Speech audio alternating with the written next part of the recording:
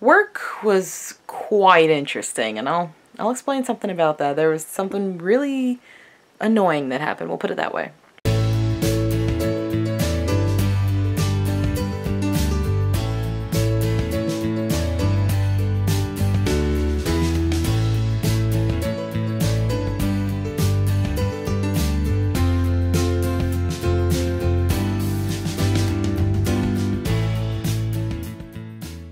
Good evening, internet friends. How are we doing today? The dogs are doing sleepy time. Sassy's not doing too good today. She's thrown up about 7 times today. We don't know what's going on with her. So, yeah, she's not feeling the greatest. That's why there's pee pads right here in case she throws up again. So, guys, think and pray for Sassy, please. I'm going to get her some Pedialyte tomorrow so we can at least get liquids down in her. So, it's been a long day, I guess. This morning, mainly slept and then went to work. Work was quite interesting, and I'll explain something about that. There was something really annoying that happened, we'll put it that way. Got off work, came home, napped for like 2 hours. And then had dinner. One of our family friends came over and we played cards. We played a game called Platform, and that was so much fun. We played Platform and we played Rummy Cube. And then right when she left is when I remembered, hey, you have a vlog you need to put up. So I'm working on that right now. But the thing that happened at work, I got really annoyed about this. So, I met a couple and they had this adorable little puppy. And I was holding the puppy, petting her, whatever.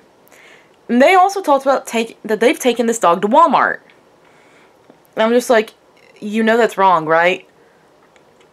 But here's what gets me. So, I told you guys yesterday about the woman who thought the same thing, but she did not know the law. This guy, on the other hand, let me tell you, this was right after he learned that my dog is a service dog in training, because on my name tag for work, it has MRL in his vest. He also said, hey, my dad used to have a dog for PTSD. Knowing that, this guy had the audacity to tell me that he, will still bring his dog to Walmart and he'll flat out tell Walmart associates, oh, this is my service dog. I'll just flip out if I don't have her with me. And I'm just like, that's not okay. Oh my gosh. It is one thing to not understand the law, but when you know it, but you are purposely screwing around with it, no. I flat out let him know that what he is doing is making legit service teams look bad and also causing a higher chance of a legit service team being attacked. I don't get it. Why people would do this. I know people like being with their pets all the time, but that does not mean you fake them as a service dog. Because, okay, fun fact for any of you, if any of you are dumb enough to do this, please know you are making legit teams look horrible. You are basically mocking those who actually need service dogs. So, yeah. Because, you're just pretending. And, people think, oh, you get to take your dog everywhere. That's great. Doesn't mean we really want to. If I didn't have to train MRL to take him everywhere for my panic disorder, then I wouldn't. He would just be a happy, fluffy dog. But, I actually need to have him with me in public eventually, which is why I'm spending so much time and so much energy training him. So just to know that someone was like, oh, I just take my dog to Walmart, whatever, they're not going to ask questions. Unfortunately, a lot of businesses are doing that, though. They are not asking any questions because they fear lawsuits. And of course, this is again part of the people abusing the fact that ADA does not require registration. And I talked to a friend about this and she's like, well, don't they have to pass the public access test? You don't necessarily have to. Your dog needs to be able to behave in public access, but you don't necessarily have to do the legit test. That is also something under ADA. So, a lot of stuff, it kind of partially makes me think, why don't the ADA just change it to where service dogs do have to be registered, so there are much less fakes around? But the problem would be, what about owner trainers? So that would affect me too. Like, would they only take service dogs that are part of programs? Because not everybody could get a service dog from a program. I tried. But they're so freaking expensive. And it's much cheaper for me to train my own dog. So, I don't know.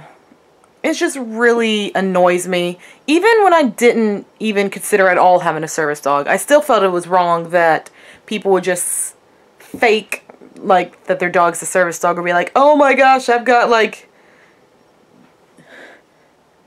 diabetes seizure disorder. No.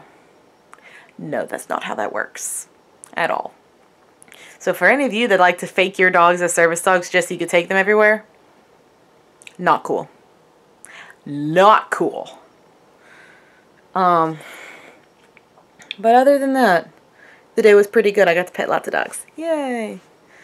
Now I'm super tired. How is it that I could take a nap for 2 hours but still be exhausted?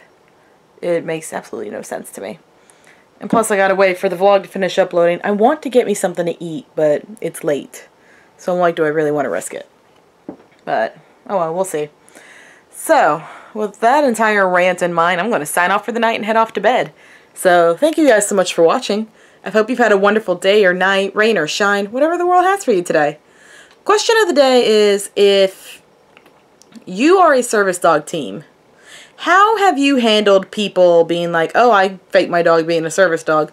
Have you had that experience? And if so, how have you dealt with it? Put your answers down below and I'll see you tomorrow. Bye! Good night, Riddler. Good night, Emerald. Good night, sassy girl. I hope you feel better, baby.